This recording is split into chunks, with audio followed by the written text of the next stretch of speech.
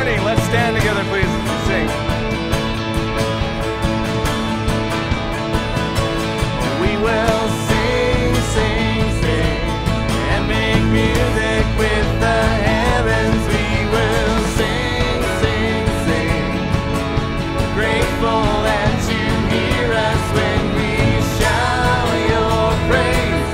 Lift high the name of Jesus. Sing it again. We will sing. We will sing, sing, sing, and make music with the heavens. We will sing, sing, sing, grateful that you hear us when we shout your praise. Lift high the name of Jesus.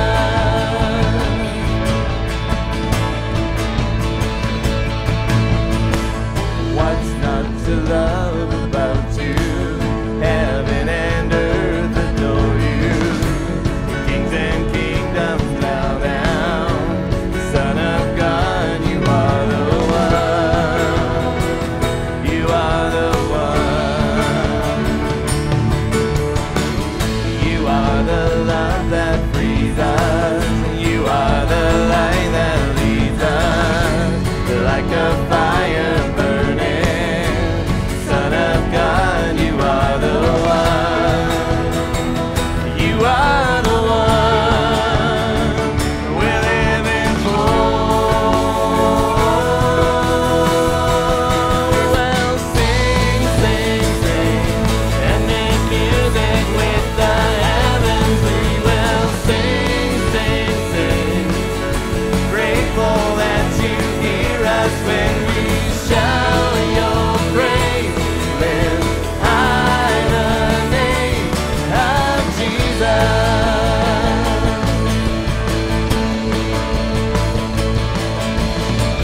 What's not to love about you? Heaven and earth adore you. Kings and kingdoms bow down. Son of God, you are the one. You are the one we're living for. We will sing, sing, sing, and make music with the heavens. We will sing, sing, sing, grateful that you hear us when we shout your praise. Lift high the name. We will sing, sing, sing, and make music with the heavens. We will sing, sing, sing, grateful that you hear us when we shout your praise. Lift high the name of Jesus.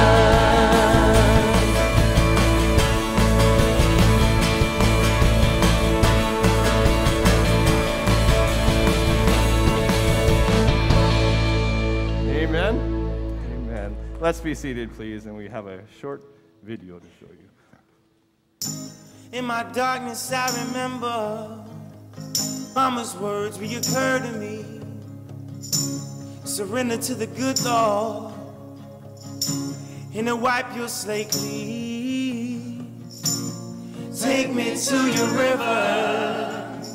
I wanna go.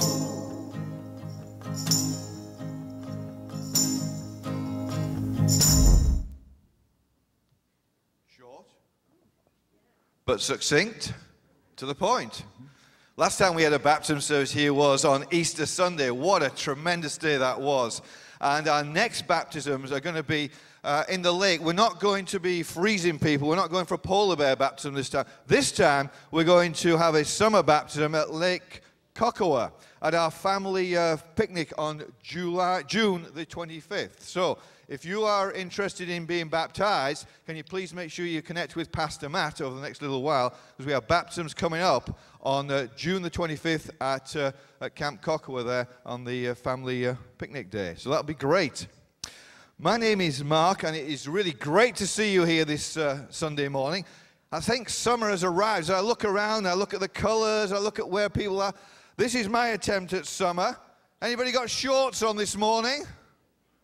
Oh, I see short. Oh, yeah. Oh, well, there you go. Okay. Summer has arrived, and it's great to see you all in summer gear this morning. And thank you for coming here and not just staying out in the sun.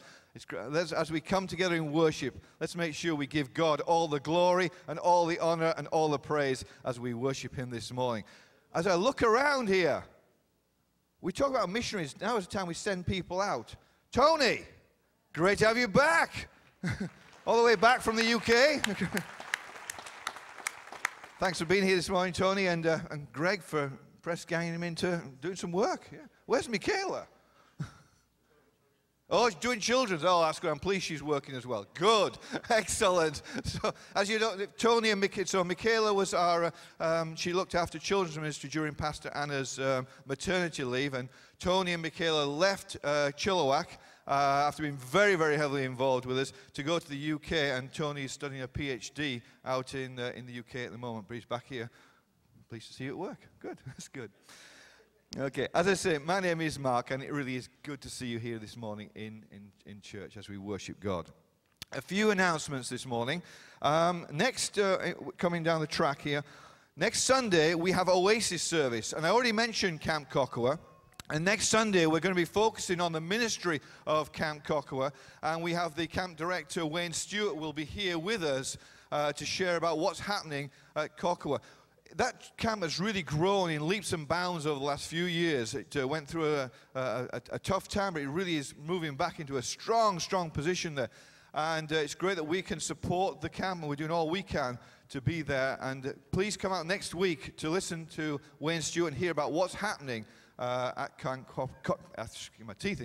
Cocoa.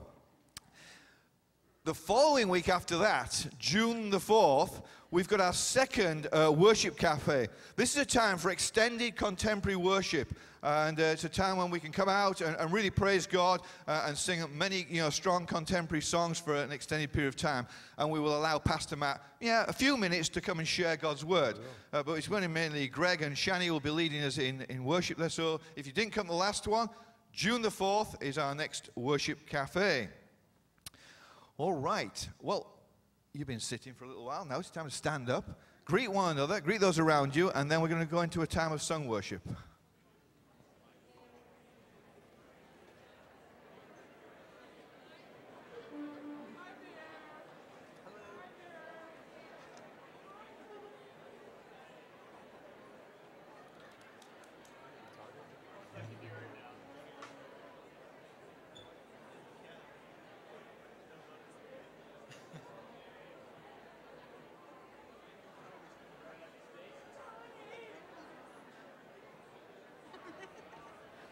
Your husband never.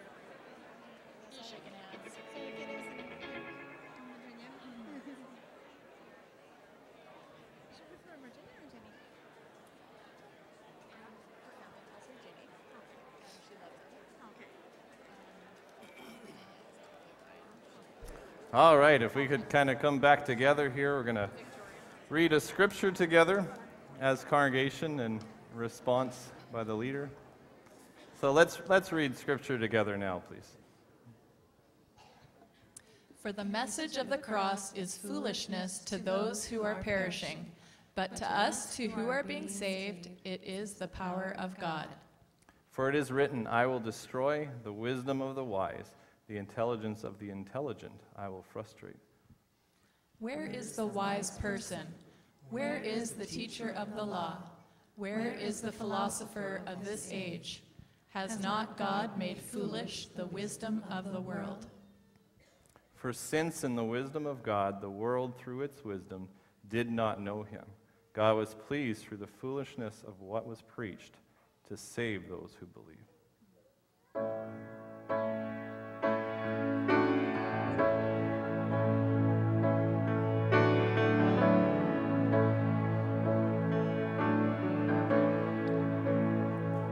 The love of God is greater far than tongue or pen can ever tell.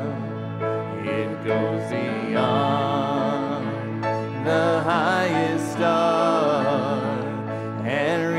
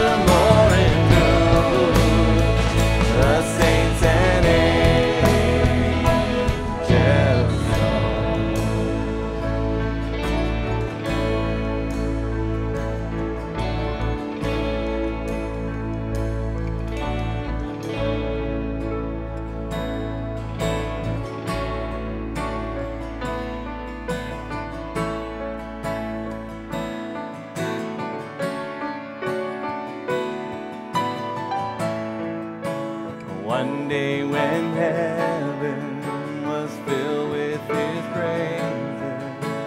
One day when sin was as black as could be. Jesus came forth to be born of the Virgin, dwelt among men, my example is he. The Word became flesh and the light shined among us, his glory revealed. Living he loved me, dying he saved me, buried he carried my sins far away, rising he justified, freely forever. One day he's coming, a glorious day, oh glorious day.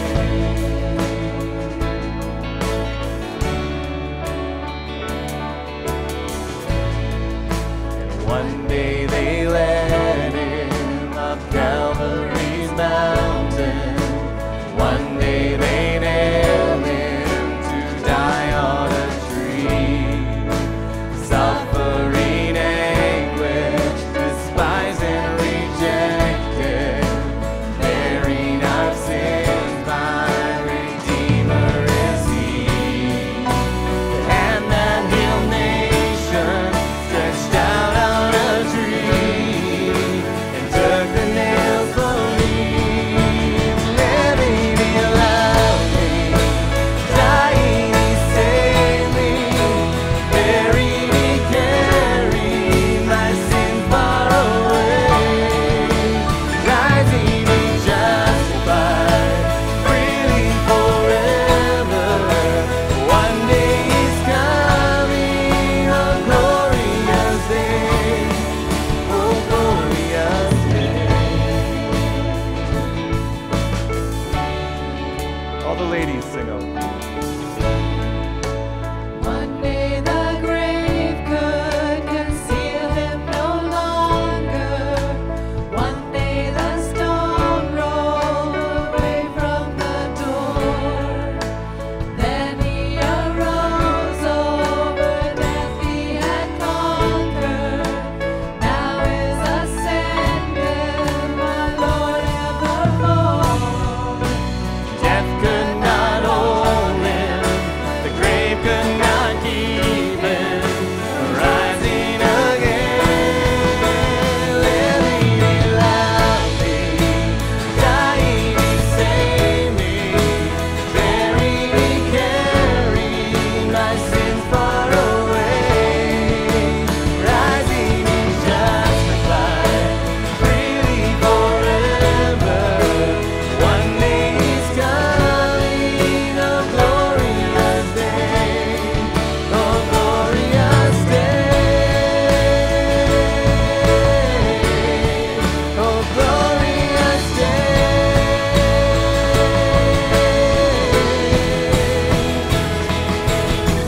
One day the trumpet will sound for his coming. One day the skies with his glories will shine. Wonderful day, my beloved one bringing. My Savior Jesus is mine. Living he loved me, dying he saved me, buried he carried my sins far away, rising he justified, freely forever.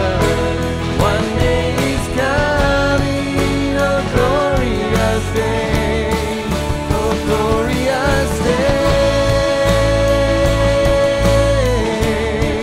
oh glorious day, oh glorious day.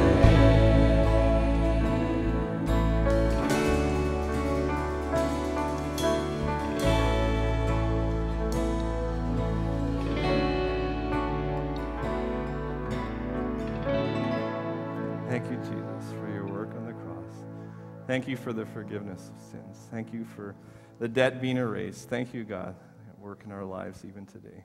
We give you praise, Lord Jesus. Amen.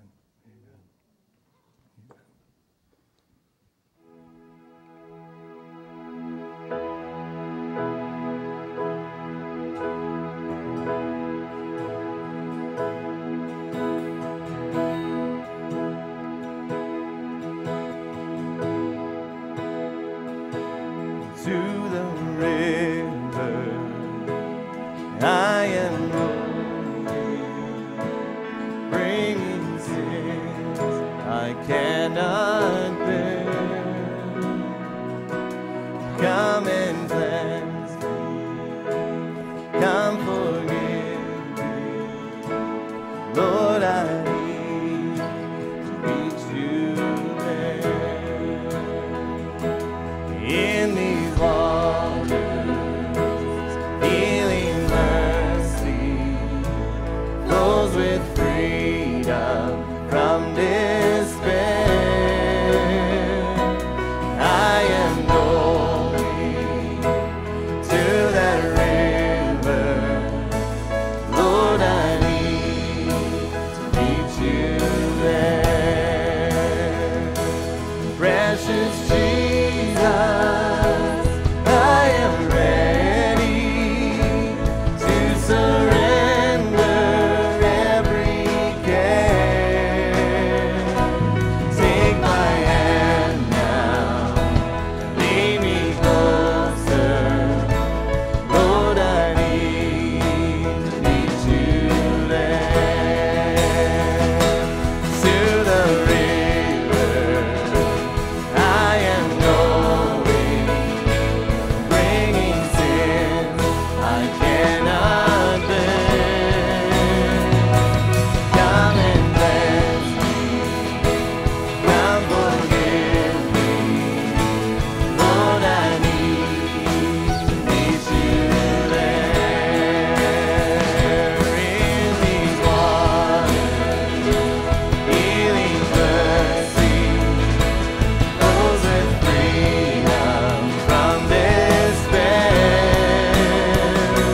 I am going to that river, Lord, I need to meet you there.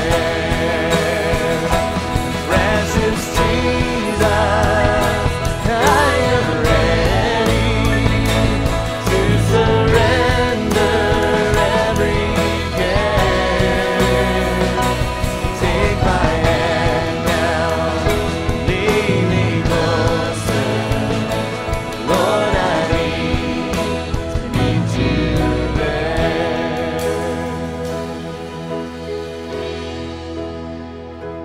Come and join us in the river. Come find life beyond compare. He is calling, He is waiting. Jesus longs to meet you there. He is calling, He is waiting. Jesus longs to meet you there. Precious Jesus, I am ready to surrender every care. Take my hand now, won't you lead me closer? Lord, I need to meet you there. Sing, precious Jesus, I am ready, oh, to surrender every care. Take my hand now, lead me closer, Lord, I need to meet you there. Take my hand now, lead me closer, Lord, I need to meet you there. take my hand. Won't you lead me closer? Lord, I need to meet you there.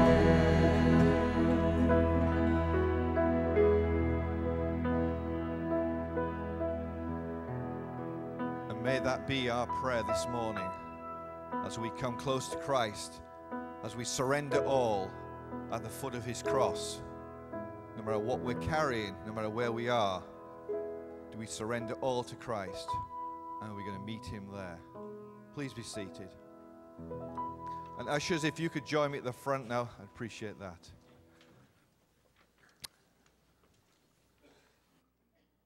Isn't it good as we come into God's presence and we sing our praises to him, we open up our hearts to him and allow his Holy Spirit to reign within us.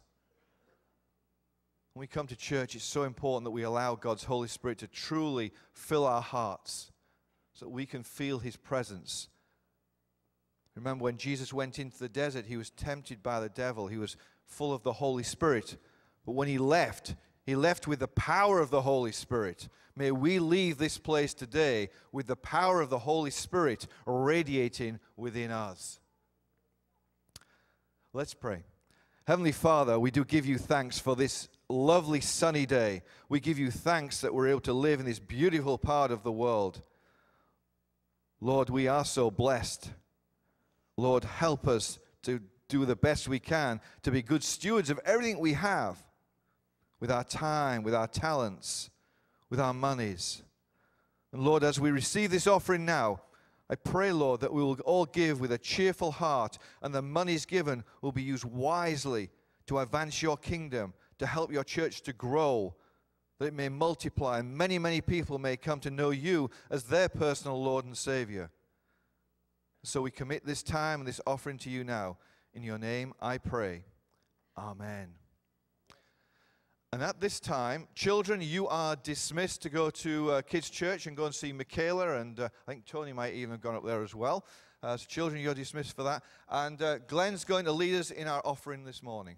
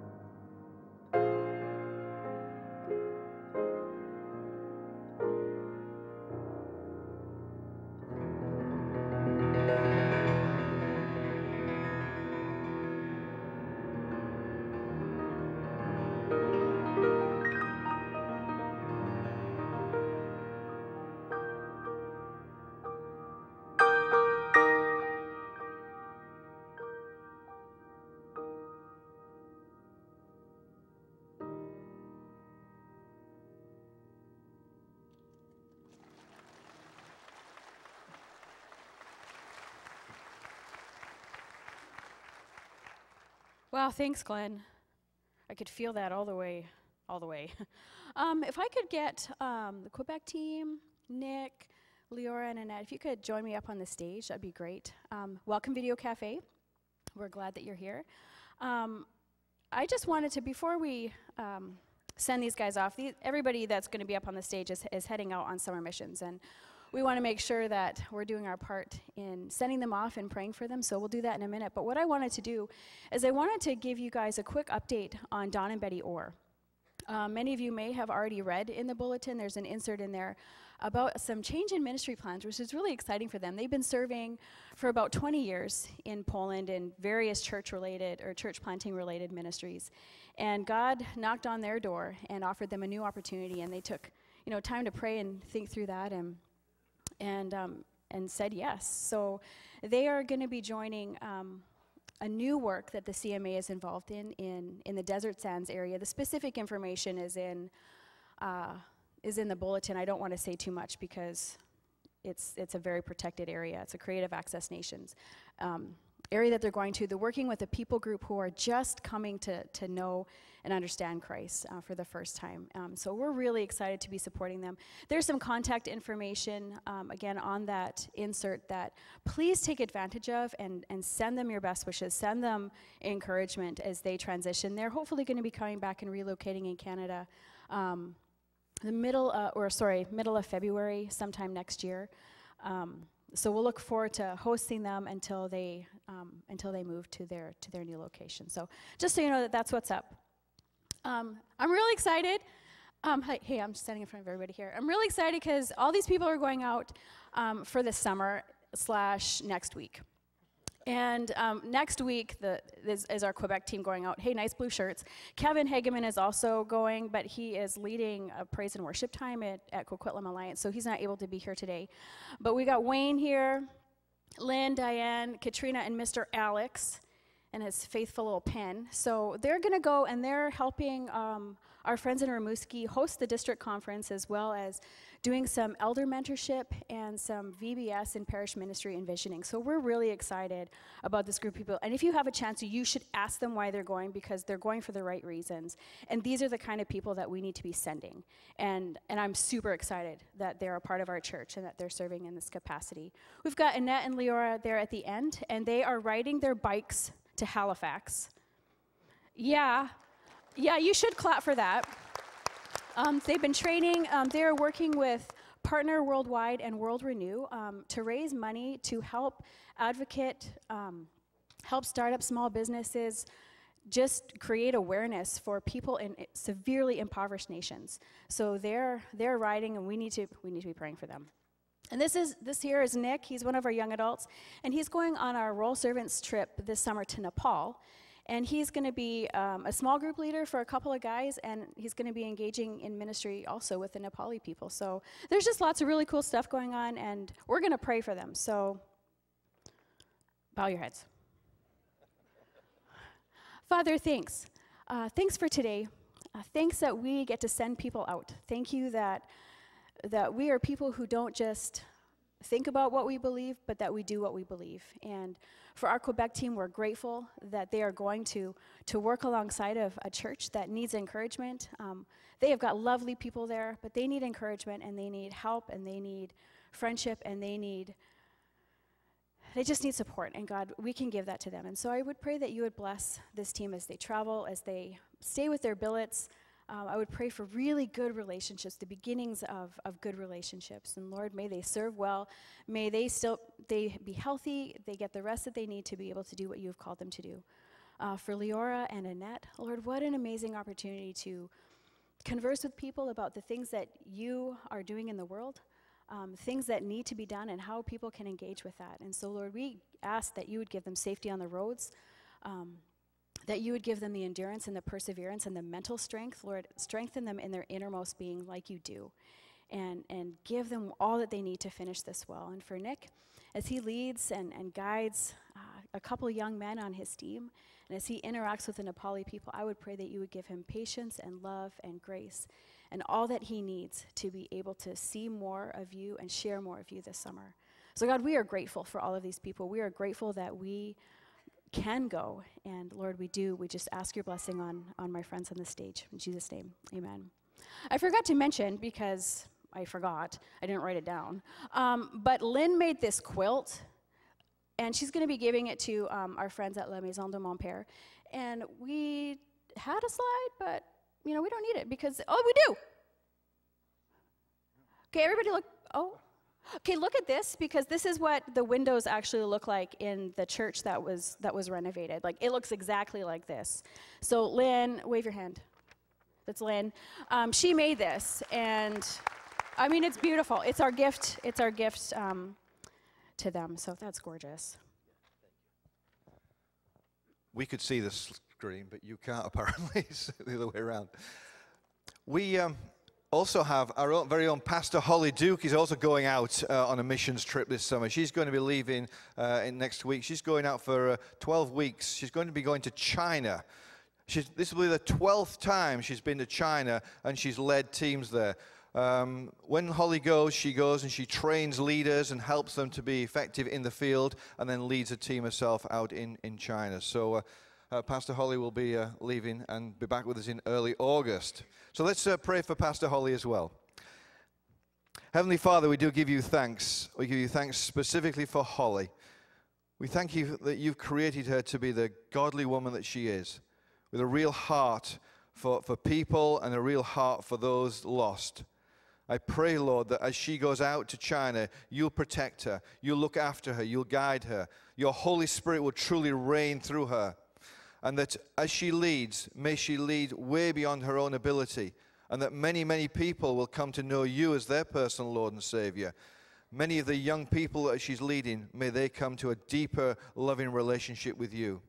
So, Father, look after her, protect her, and guide her, and bring her back to us safely. In your name I ask.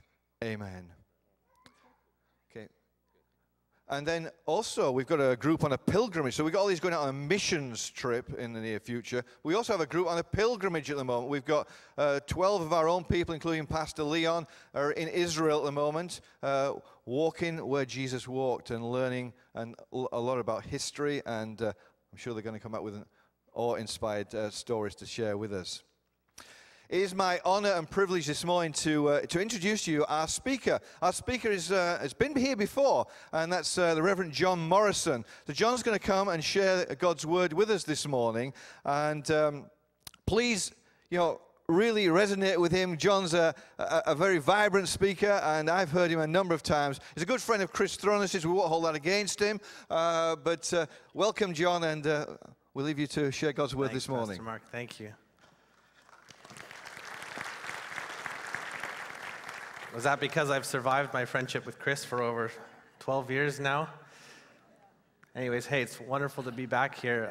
Really thankful to get invited back. Anytime you speak somewhere and get invited back, I don't know if you're doing a good job or a bad job. They tell me you should always preach like you never want to be invited back, and then to get invited back, does that mean I'm doing a good enough job? I don't know, but I love coming to Chilliwack Alliance because this is where God touched my heart. In that kind of time in life, I was grade 8.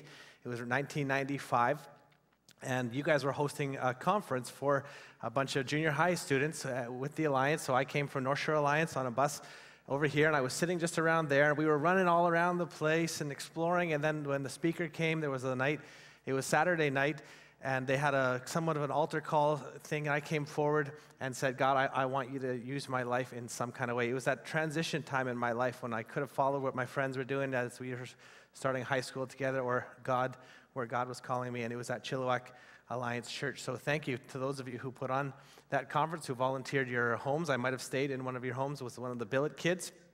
Sorry for any damages incurred to you during that time, but it's a privilege to come back and maybe try to make up some of it. So I bring you greetings on behalf of my family. We are here somewhere. They're running around. My daughter is a toddler, so my wife is chasing her around. We have another newborn named Gracie. So I think we have a picture there. There they are. It seemed my friends were having a stupid name competition when it came to naming their kids, and so we just went with normal biblical names. I thought of, well, they would say, stuff like, a baby was born and it's healthy. It has 10 toes and 10 fingers. And then we named it Harpsichord or Tiger Lily or something silly. And I thought, really, just, is that all you're going to pray about for your kid? Like 10 fingers and 10 toes? You got to be more specific than that, I think. So we gave them biblical names that would hopefully reflect the kind of life they would live. So we called the first one Abigail, which means father's joy. And she has lived up to that so far as well. She's been a joy, and I hope that she will continue to be a joy even through her teenage and young adult years. And when she starts dating at the age of 34 or something around those. And then we have baby Grace, and she is a gift, God's unmerited favor. We don't deserve to have a beautiful family, but God has graciously given that to me, and so we're here to serve you in some way. I also want to just thank my wife, Haley, who lets me do stuff like this as a hobby. So she kind of comes out of her comfort zone and lets me speak at places, and she is just a gift of God's grace to me. And so we are all here excited to preach this morning and to help out Pastor Leon, who I respect such a great deal. He is a true leader, a stable leader, a man of God, and one that I, as a young leader, respect so much. So I'm happy to help him while he's gallivanting around the Near East somewhere. And then there's the rest of us, right? May long weekend, and here we are in church. Jesus said that the poor you will have with you always. And it seems that was fitting for a crowd such as this in the morning. I want to say hi to a Chilliwack Alliance person that I don't know. Maybe I know in some way, but Joshua was a student here who got baptized, and I got a Facebook message from my friend Holly Duke, who said there was a guy from Chilliwack Alliance who got baptized recently, and he was at Camp Quanos when you were speaking there, and he saw one of your cartoons, and apparently God got a hold of him through your ministry, and he mentioned one of your cartoons in his testimony. So keep up the good drawing. And I was like, wow, that's great. That's never happened before. A cartoon that led to a baptism. But it was cool. So Joshua, if you were there or if you were in the cafe, hello, and this one is for you. It's a story about a sea captain. It's called Never Too Far-Fetched. Sea captain, can I get a name for the captain, by the way? How about Leon? How about Captain Leon? Why don't we just call him that? Not related to any other people of the same name that we would know. But he and his assistant were out looking on the open waters and, kind of surveying for danger, and they saw this pirate ship ahead, and oh no, that meant conflict was coming.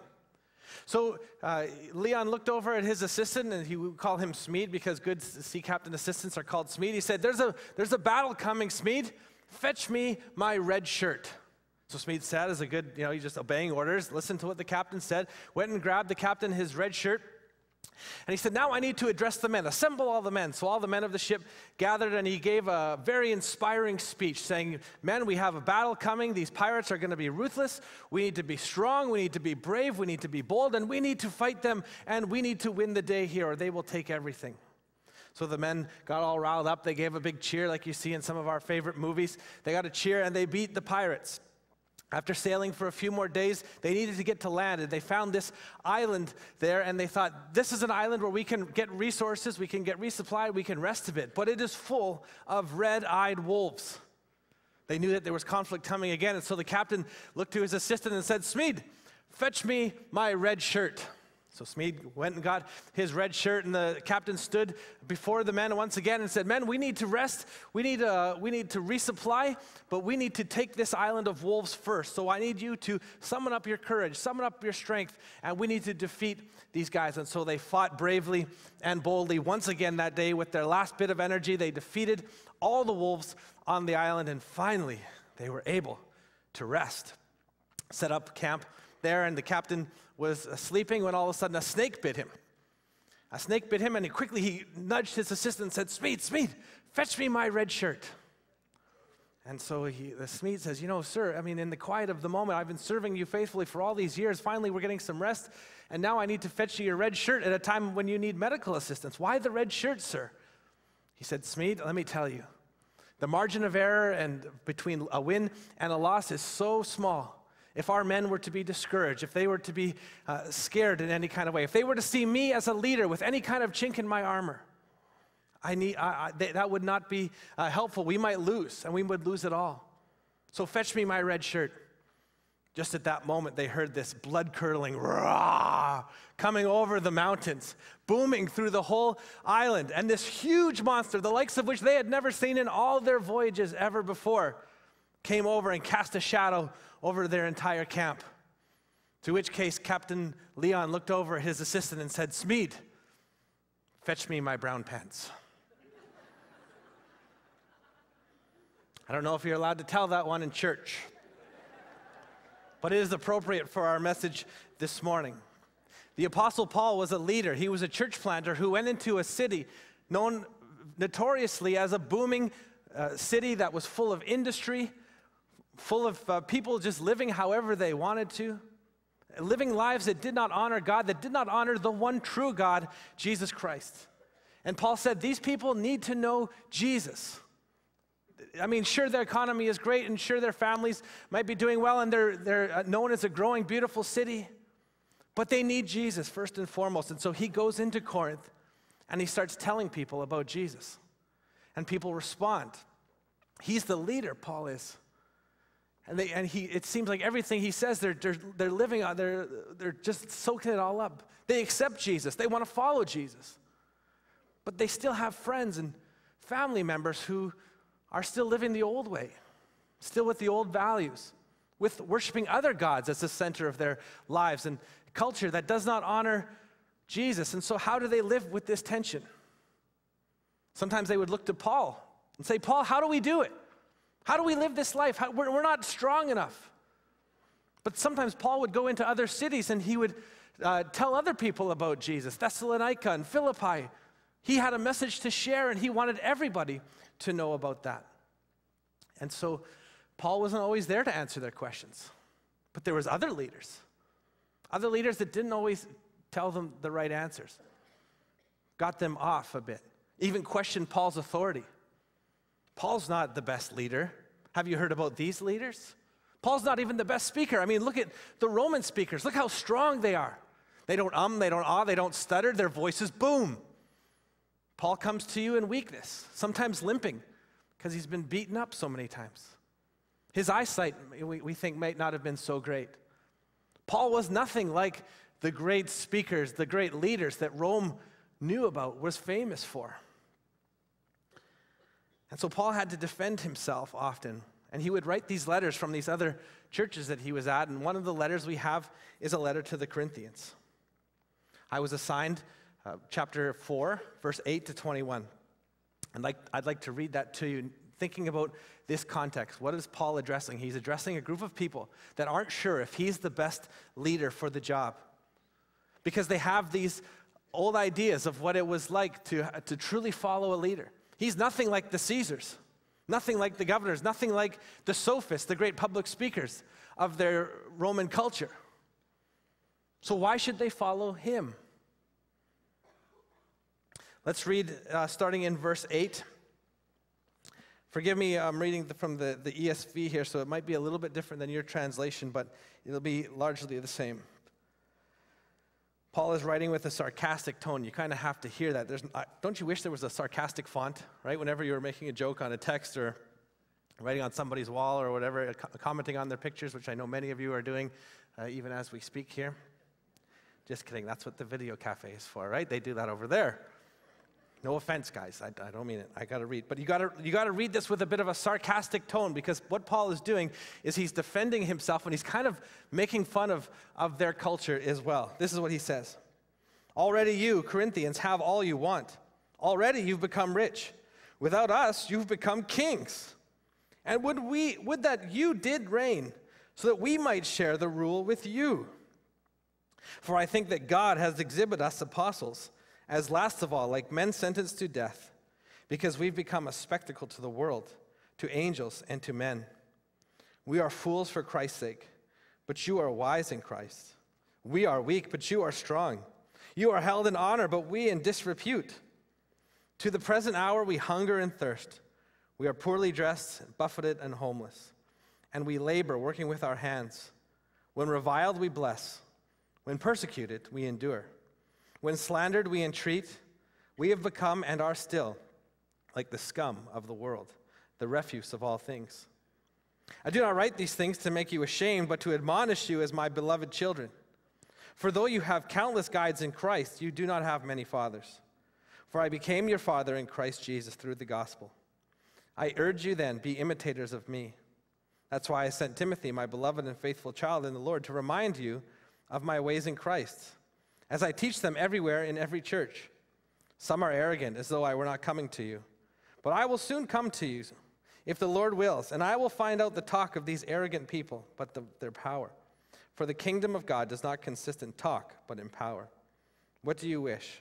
Shall I come to you with a rod or with love in a spirit of gentleness? There's clearly a problem that Paul is addressing. You can see the sarcasm. It's just dripping as he contrasts his experience with what he knows about how things are done in God's kingdom versus the way that the Corinthians see the world through the eyes of the Roman culture and the kingdom of Rome. See, Christianity is a relationship with God. The good news of the gospel is that Jesus saves sinners. But it's not just a relationship with God. Christianity is also a completely different way of seeing the world. Christianity tells us what things are important, what things are worth fighting for, what things are wrong and should be avoided, what things are right and should be pursued. Christianity is a worldview. And while I don't doubt that the church in Corinth, there was many people who loved Jesus, that honored him, that attended church regularly, that really truly wanted to know the truth, but they hadn't had the fullness of the Christian worldview, and that takes time. Remember, they were coming from a very, opposite of Christian, unchristian culture. I mean, and I've heard Pastor Leon talking about the Corinthian culture. You know what that's about. If you haven't, you can listen to previous messages as he's telling you about what it was like. But to come and then become a Christian is not to say, oh, all of a sudden I get it all. It takes time. And thankfully, Paul took the time to love and shepherd the people with his authority as an apostle of Jesus, to give them the truth of how things are, how things truly, or what things truly matter. I have sympathy for the Corinthians because they don't quite get it. The culture that they came from valued power, prestige, and pageantry.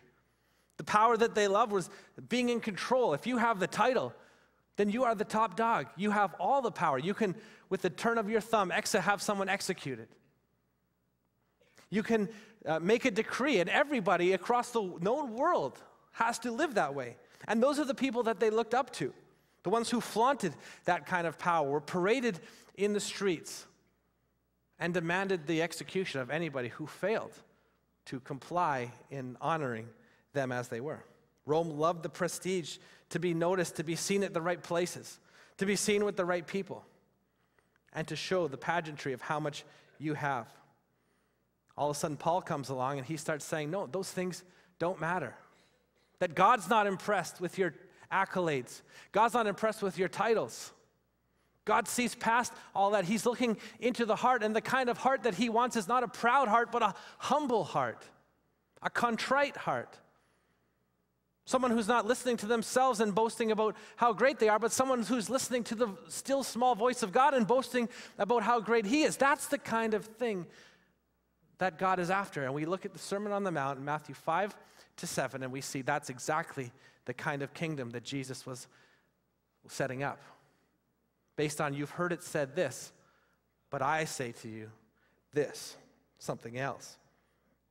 Christianity is about admitting that God is in control, that we are a part of his great plan. It's about humbling yourself before him. To the Romans, they wouldn't have got that. These Corinthians would have seen, you're centering this whole worldview, everything you believe around some itinerant, homeless Galilean peasant in Jerusalem, some outskirts of some Roman colony. That's who you're following? That's who you're giving your life to? This is sheer foolishness. This is weakness on display. He was a criminal, that Jesus that you talk about. We kill criminals on crosses. Why would you consider this to be the power of God, this great act and display of weakness? If Jesus was to be worshiped, he should be like our Caesars, who have all the power. But here he is submitting his power, apparently, and dying. That's why Paul says this is a foolish message. The cross makes no sense unless you embrace the Christian worldview and realize that this truly is the power of God, and it is nothing like the way this world uses power.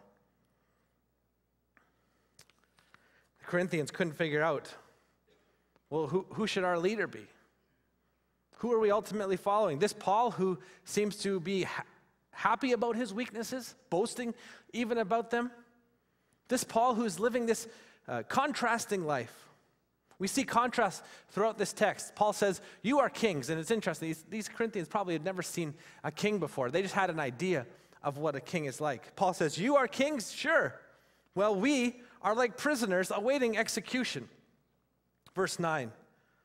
Rome was very famous for when they had conquered a new land, they would bring the slaves along the main road. Or they brought the soldiers and turned them into slaves and paraded them in chains along the road. And many of them would go towards their execution, and many of them would go towards a life of slavery. But what Rome wanted to showcase was that we had just conquered another nation. We had just advanced the kingdom of Rome again, and so we're going to put these defeated ones on display for all to see. That this is what happens when you don't obey Rome. Paul says, if I could borrow an analogy of what it's like to be a Christian, particularly a Christian leader, particularly a leader in a place like Corinth, that's what I'm like. I'm like the defeated foe that's now on display.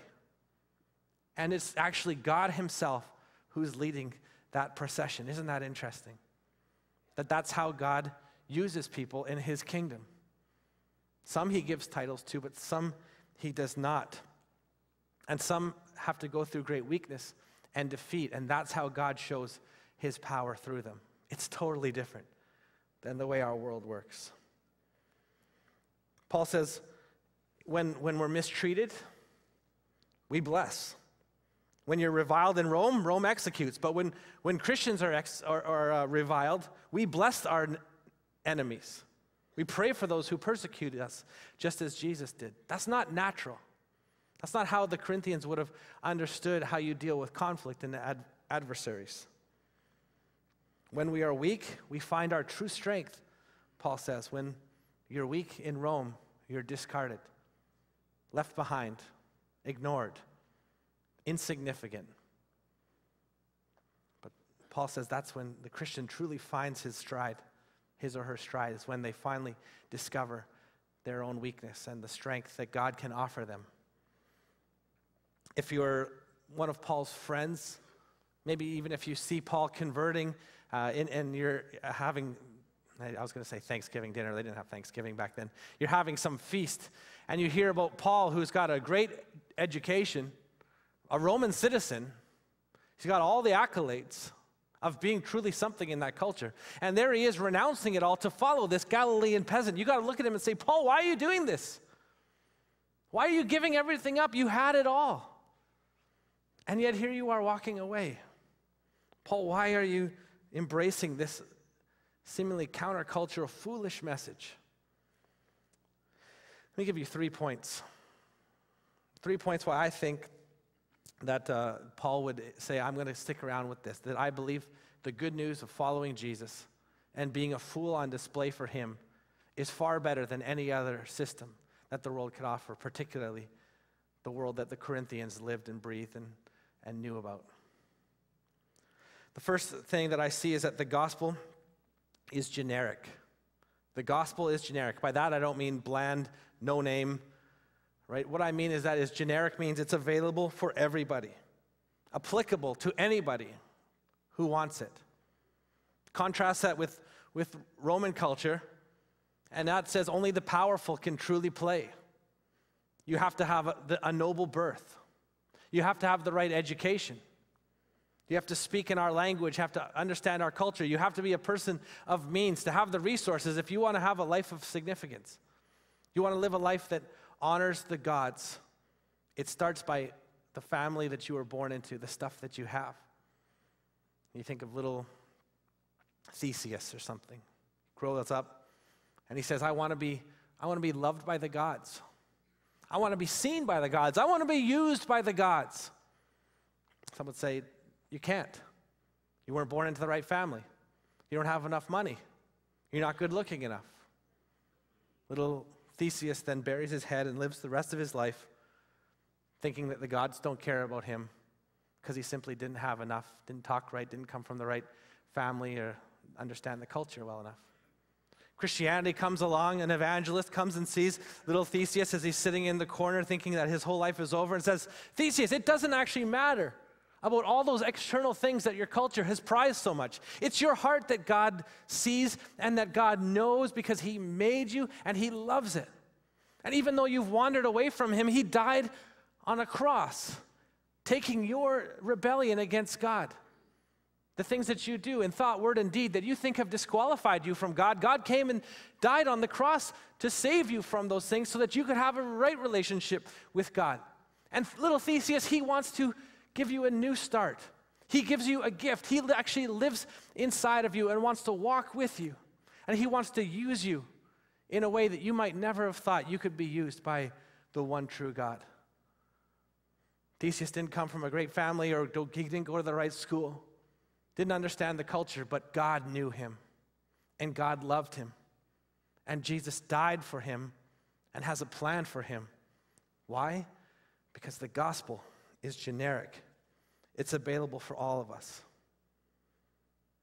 And that's good news for us this morning, isn't it? See, we're probably well aware of our own limitations. We see people of significance and we think, well, I could never be like that. We see somebody being used by God and we think, oh, I couldn't do that. We see someone else going on a missions trip. We say, I would never be allowed to go on a missions trip. We think other people can be used by God, but not me. We see people standing on stage and we see their highlight reels. We see them posting things online. We see the great things that God is apparently doing through them, all these achievements, family growing, a lifestyle, things that are happening. We think, I could never have that. We think their life must be so good. We see their highlight reel, but all we see in ourselves is our behind-the-scenes brokenness. We know ourselves so well. And we think, there's darkness there that I don't want to tell anybody about. There's things I've done in my past I know because I'm backstage. I know what I'm really like, and God would never care about me. But the gospel says, no, that God does care about you. And that God can use you. He could even use someone like Paul, who was a notorious murderer of Christians, or at least he arranged for the murder of Christians. And then God got a hold of his life and used him in a powerful way, as we've talked about. God can use anybody. And God can use us today. This is an interesting example. I don't know if it has nothing to do with God. Well, maybe it does. I'm not sure. But there's a guy named Carter Wilkerson. And I guess he was hungry for some chicken nuggets last week. And he just opened up his phone and sent out a little tweet. And he tweeted to Wendy's, the great restaurant chain. And he said, Wendy's, how many retweets to get a year of chicken nuggets? Wendy's wrote back, 18 million. Well, that's a noble endeavor to try to think you can get 18 retweets. But he got one, and then he got 2, 3, 4, and it went viral. And actually, he never made it to 18, Carter didn't. But he actually got more tweets more retweets than anyone else in history, more than Ellen from the Academy Awards that day. So this tweet actually is the most retweeted. Little Carter, somewhere in the States, opens up his phone, and now he's being talked about in even Chilliwack. Like, why are you even bothering about that? It just shows me that you never, in today's age, especially in the internet age, never overlook the underdog, the person without the right family, without the noble birth, without the education. God can use literally anybody today to get a message across the entire world. If a message about chicken nuggets can get spread across mainstream media, who knows what God can do with the message that he's put inside of your heart this morning. That's just the way the world is today. Martin Luther posted the 95 Theses 500 years ago on the Wittenberg door, and in doing so, he enabled people to get to God. Well, he showed us that we could have the Bible in our own language, The Reformation opened up the Bible to get it in the hands of regular people.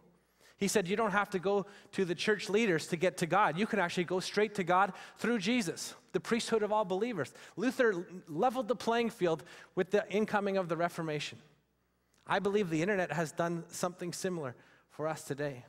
The internet has leveled the playing field so that we could all have a voice to honor God, to get a message out, to be used by Him in some way that you never would have imagined you could before.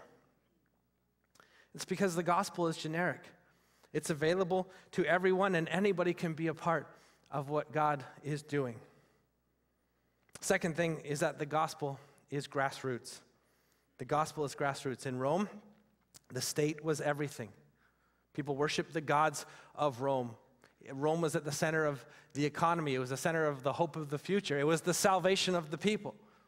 The state was all. And then Christianity comes along and says, you know what? God has a kingdom. And Rome is not it. God may use Rome, and He certainly did, but it's not everything. The church does not do well with that kind of power, with nation-state power. The kingdom of God in that first century, the kingdom that went from a handful of disciples, around 12, to crowds of thousands, to then that which eventually turned the Roman Empire on its head by getting to about 300 million in just 400 years. The growth of that kingdom was built by slaves and martyrs and outcasts, the ones that our culture had all but forgotten. Those are the people that God said, I'm going to use those kind. Lest you think that somebody with great talent, somebody with great wisdom, education, family lineage, born at the right place at the right time, just in case you would think that those were factors that I will build my kingdom on and give them credit. I'm going to completely flip that around and say, I'm going to build this with the least of these, that they will be great in my kingdom. The ones who humble themselves, die to themselves. Those are the ones that I will use. The gospel is grassroots. Paul reflects on this earlier in his letter in chapter 1. He talks to the Corinthians, consider your calling, brothers. Not many of you were wise according to worldly standards. Not many were powerful. Not many were of noble birth. But God chose what is foolish in the world to shame the wise. God chose what is weak in the world to shame the strong. Just in case you wanted to get all caught up in wisdom and great displays of power, God says, I'm going to shame those things. And I'm going to use the opposite. I'm going to use the foolish things. I'm going to use the weak things. That's how I build my kingdom. D.L. Moody was a great American preacher and evangelist. Lots of influence, kind of was one of the fathers of the evangelical movement. This is what he says. He said, if this world is going to be reached, I am convinced that it must be done by men and women, I love this, of average talent. After all, there are comparatively few people in this world who have great talents. I love how he says there's just a few. I mean, Bob and Henry and Martha and Lydia, they were all pretty good. I mean, that's what Paul says, right? Consider your calling. Not many of you were wise. Some of you are pretty wise. God bless you. For the rest of us, we need other things. We need to work. We need to try things. We need to fail sometimes. We need to stumble into our calling and watch God use these efforts. One of the things that my wife is so good at is teaching my daughter interesting things. Mostly things that interest my wife, she gets my daughter interested in, but coloring is one of them. And so they'll take a picture, maybe a Minnie Mouse or something, and my daughter will just start scribbling all over it and wrong colors outside of the lines. And it's just a big mess. And then my wife will come and take her crayons, and she'll start coloring within the lines, and she'll use my daughter's colors to kind of complement the colors that she needs or that the paper needs. And by the end, you have this actually decent-looking thing. And I know that there's two artists that contributed to this masterpiece. One is my daughter, who's 2, who doesn't know how to color in the lines, but second is my wife, who I would argue is a master crayoner. And it's actually a pretty decent piece of art by the end of it. I think when I saw that one time, I thought, you know what? I'm like my daughter, just kind of going out of the lines and trying my best and doing whatever I can and telling jokes about guys that soil themselves in my introductions. And God is somehow behind the scenes making it all work as a part of his plan. And my prayer is that nobody would ever look at what I have done at the end of my life and say, wow, look at you, John. Look at your talent. Look at your abilities. They would say, wow, look at what God can do with such a wretch as you. The gospel is grassroots. God does not want to share his glory with any person. How about another story? Albert McMakin was a 24-year-old American farmer who had a radical experience with God. He was just a farm boy who all of a sudden saw that there was a bigger picture for his life. And so he had this truck. He said, God, I want to serve you. He heard about some revival meetings that were going on down the street. And so he had this big truck, and he would just bring people back and forth, load as many people as you can. They're hanging off the truck. You know, and in those days, you could get away with it. And he's just bringing people back and forth. You got to hear this preacher. You got to hear this good news. This is an amazing message. And day after day, night after night, he would just bring people, inviting his whole town to come and see. There was this one guy that was a little resistant. He didn't want to go. He wanted to chase girls. Albert thought, how can I get this guy to come? He thought, he seems to be interested in my truck at least. Albert said, hey, I'm driving this truck back and forth. Would you like to drive my truck back and forth? I'll just sit in the passenger seat, and I'll let you pick people up. And he goes, oh, I'll do it. I'll drive your truck, sure. One day he drove the truck, and he started to hear the message that people were listening to. And he heard about Jesus, and he said, that's a great thing. I actually need that in my life. That's far better. If this preacher is right, this is what I've been looking for my whole life. And one night, he gave his life to Jesus. The driver of that truck that day that heard that message was Billy Graham. He became the greatest evangelist in history. We cannot all be like Billy Graham. But if you've got a truck, you can be like Albert McMakin, because those are the kind of people that God likes to use. Paul was like one of those kinds of people. Comfortable with his weakness, comfortable with his limitations, with his disabilities, his ailments, his finiteness as a human being. And God was using him, and that's what Paul was saying. Look, the gospel is like this. It's not like that which you've seen, that you think this is what a leader has to look like. This is what somebody that's being used by God has to be like. It's totally different. It's grassroots. And finally, the gospel is grounding. It's generic, it's grassroots, and it's grounding. It's humbling. See, the gospel is good news, but to understand why we need good news, you also have to wrestle with the bad news first. The fact that we are not good enough on our own. If you think about our culture, it seems to be the opposite of that. It starts off by saying, you have something inside of you that you need to get out, and you should express that and become that and follow that with everything that you have.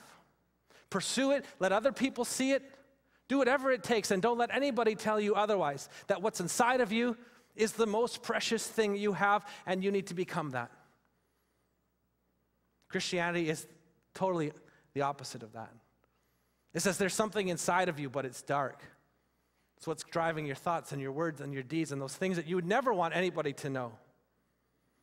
It needs to die because it's going to destroy you, it's going to destroy your relationships, and it's going to wreck you for eternity because it's going to turn you in on yourself and make you so infatuated with who you are.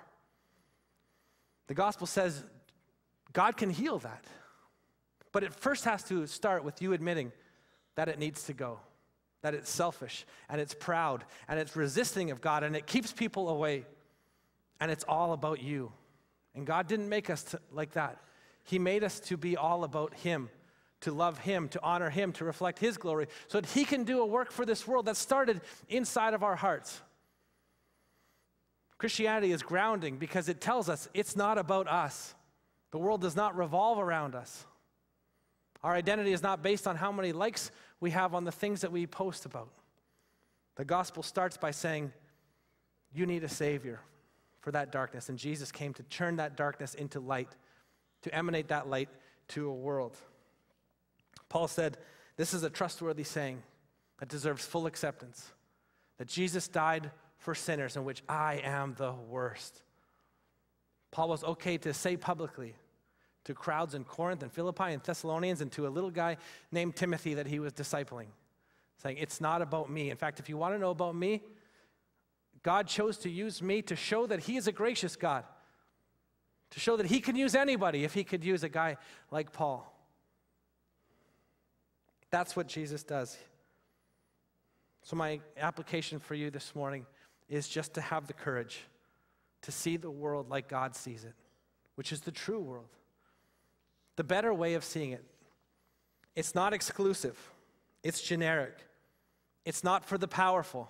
It's grassroots. And it's not for the proud. It's for the humble. Those are the ones who get to be used by God. As you go out into a world that is very similar to Corinth, with similar values, similar cultures, similar things that we celebrate, I pray that you would have the courage to do it differently, to see the world as God sees it, as Jesus sees it. That you too, like Paul, would be a fool on display. I'm going to invite the worship team out, but I want to tell you one story. Knowing the opportunity of the internet that we can broadcast ideas all around the world, I was listening to some podcasts, and they're just, long diatribes or interviews or sermons or whatever it is. I listened to it when I was on the treadmill, when I was cutting the grass or doing any stuff around the house, or sometimes driving. I'll listen to these things. I thought, I need to do one of these. I got some things that I want to say, and I got these friends I could interview. One of my first people I interviewed was Chris Thronis on what I call the John Morrison podcast. It sounds narcissistic to make it your name, but I thought that's probably the most humble thing I could call it, because I know who I am well enough, and it's not like the most amazing podcast. It's not the best of all podcasts. It's just me talking to my friends. I got the chance to interview just this last week a guy named Andrew Marcus. I don't know if you know Andrew, but he's a worship leader, and if you listen to Praise 106.5, his song, You Are With Me, has just gone bonkers. They're playing it all the time, as Praise 106.5 does, with songs that you like. And anyways, Andrew wrote this song, You Are With Me, and I just got it. It's helped me and my family in a tough season recently, and I just wanted to thank him, and I heard that the story was so interesting. The story is actually that Andrew was sitting at a church in Langley just a couple of years ago, maybe 7 to 10 years ago. He's sitting there, and the pastor says, if you want to be used by God in some kind of way, just put out your hands. You don't have to be a rock star. You don't have to be famous. You don't have to have a noble birth or whatever, be educated. You could just put out your hands and be available. Andrew was studying post-secondary. Didn't even play music at the time, but put out his hands and felt God saying, I want you to start playing music. So he took guitar lessons after that day, felt like God was leading him to start learning how to play, and he got mentored by a worship leader, pastor, kind of took him under his wing. And then he started to one day just write songs, just write what was coming out of his heart. He had a bad experience at a church that he was at, and he was feeling sick and just having one of those awful nights. At 2 a.m, he woke up and he heard this song, in the darkest valley, in the middle of the raging sea. When I'm in the battle, Lord, you are with me. And he just pulled out his guitar at 2 a.m. and started playing it. And all of a sudden, God used that song to touch my life, maybe touch your life.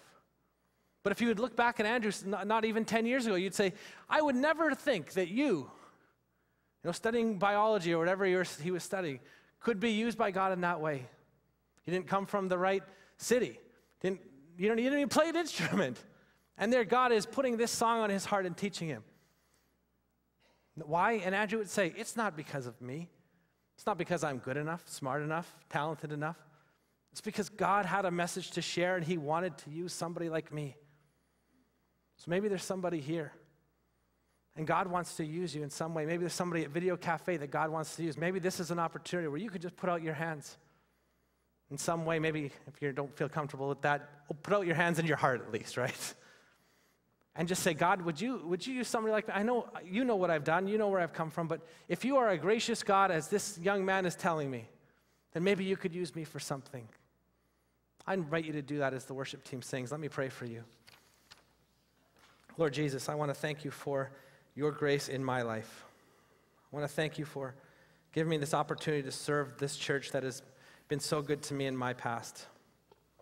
I want to thank you for the lives that you are touching, and the lives, Lord, in this community that you still want to touch.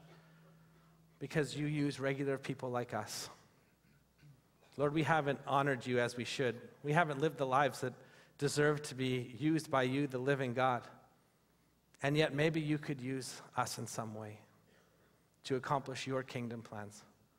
But Lord, we're also well aware that this culture is antagonistic to that kind of stuff, that it will push back and call us fools, and it won't always listen. But Lord, make us the kind of men and women who will have the kind of courage to live that way. And may many come to know you, Jesus, because of it. In your name we pray. Amen. Amen. Thank you, John. Let's all stand, please, and sing together. This is Amazing Grace. What a fantastic message we've heard this morning. Thank you, John, for sharing.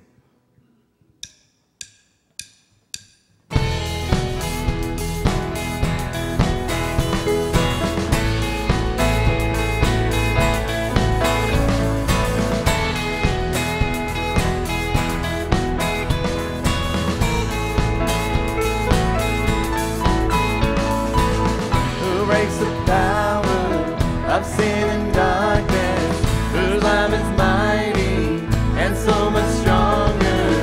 The King of glory, the King above all kings, who shakes the whole earth with holy thunder, who leaves us breathless in awe and wonder. The King of glory, the King above all kings.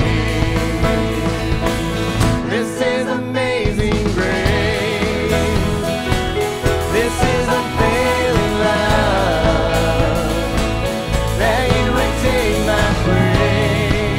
Oh yeah, that you would bear my cross. You laid down your life, that I would be set free. Oh, Jesus, I sing for all that you've done for me.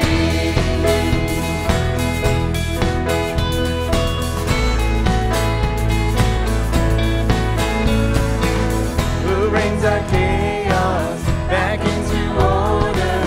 Who makes the orphans a son and daughter? The King of glory, the King of glory, who rules the nations with truth and justice, shines like the sun in all of its brilliance. The King of glory, the King above all kings. This is amazing grace.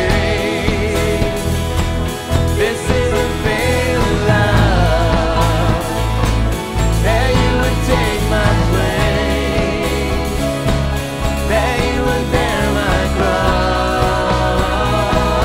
You laid down your life, that I would be set free. Oh, Jesus, I sing for all that you've done for me. This is amazing grace.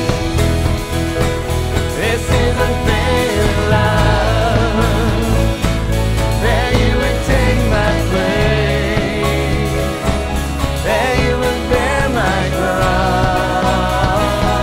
You laid down your life, that I would be set free. Oh, Jesus, I sing for all that you've done for me.